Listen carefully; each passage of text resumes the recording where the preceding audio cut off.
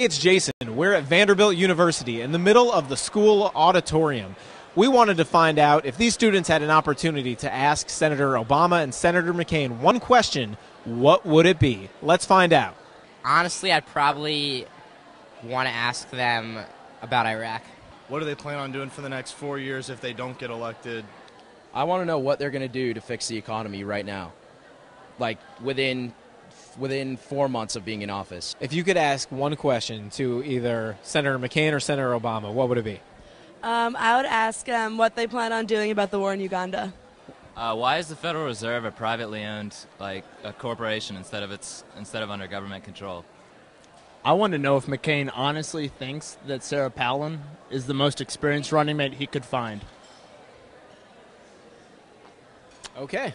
All right, it's Palin, but yeah, we got you. All right. I can't honestly think of a question I think you would answer.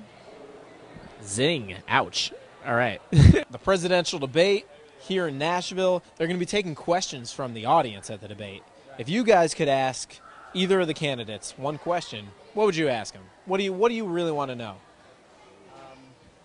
What do you think the most effective thing to help the economy now would be, and how do you think the economy will boost, and where do they see it in 5-10 years? What are your intentions really for the state of America right now? Because right now we are really going through a recession. Money is low, gas is high.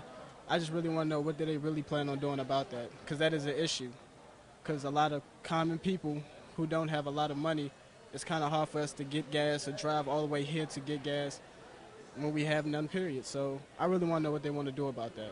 I'd have to say that it would be about the economy. Who is better at foosball?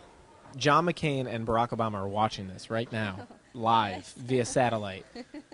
They want a question from you. They're waiting to answer it. I don't know. I'm from St. Louis, and I know that recently the St. Louis city public school systems have kind of